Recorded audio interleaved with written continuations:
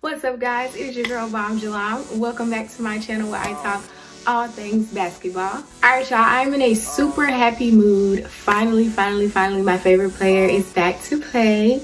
Y'all give a big round of applause to Paul George.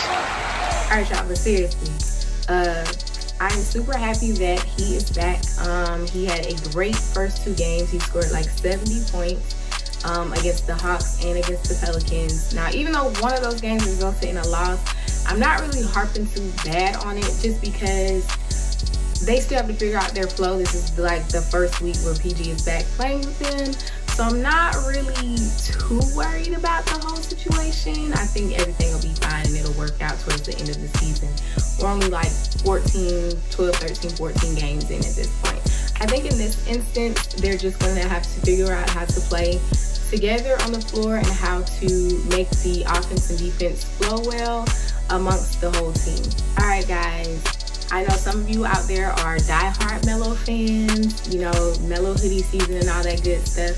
So Melo has finally been signed to a team. Shout out to the Trailblazers for picking him up. I think the Blazers could use as much help as they could get. They have not been doing well so far in this season.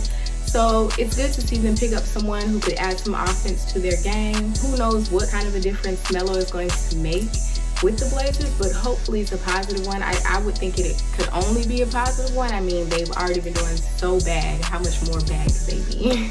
On another positive note, the Sacramento Kings have finally started to click. They're winning games now. Initially, they were like 0-5, and now they're 6-7. So that says a lot. They definitely turned things around. Luke Walton just might be the coach for them. Initially, I was a little afraid because they were losing badly. And they were doing so well last season. It just sucked to see them losing once again after finally getting used to winning culture. So let's see if the Kings can make a playoff run this season. I won't say that they will sneak into the playoffs. I would love to see it. But, you know, the season is so long. There's still like 60 plus almost 70 games left. So, again, we'll just have to see what happens. Speaking of the Kings, they broke the Celtics winning streak. Celtics were on a roll. They were 10-1, and the Kings held on to, I guess, crush their dreams.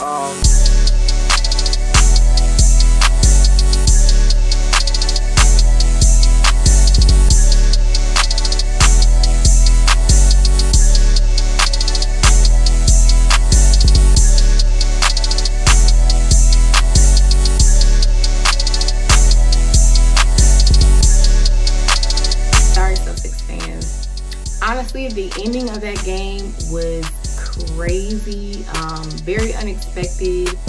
I mean, just imagine the feeling if you're a Celtics fan and you think the shot is going in and it doesn't, like, yikes. Shout out to the Kings for doing what they had to do. Buddy Hield had a great game that game. Bogey has been playing good as usual.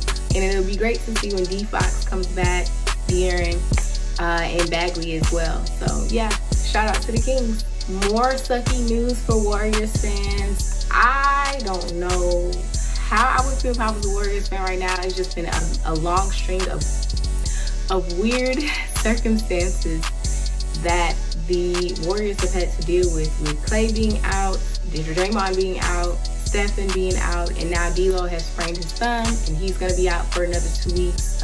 This was announced on the 17th.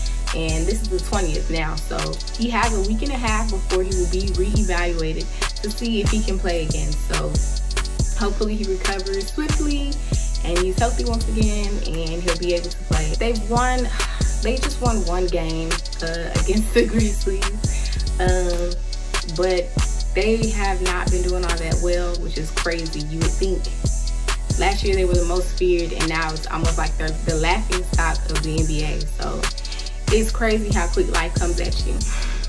All right, guys, now it is time for one of my favorite segments where I get to show you my favorite dunk, my favorite play creator, and my favorite assist of the game.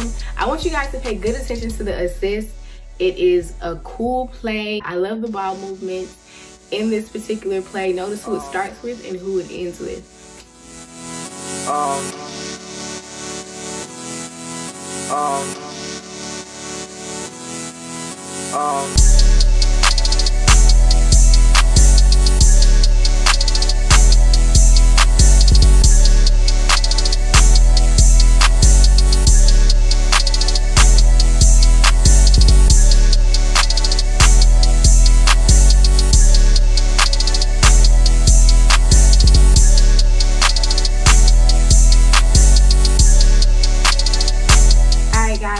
first and last in the East. We have Celtics first. We have Celtics first in the East, and Wizards are last, unfortunately. We have Lakers first in the West and Warriors last. I want you guys to let me know who you think will be first and last in the East and the West by the end of this season. I appreciate y'all for checking out my NBA recap for this week, and I will see you guys in my next video.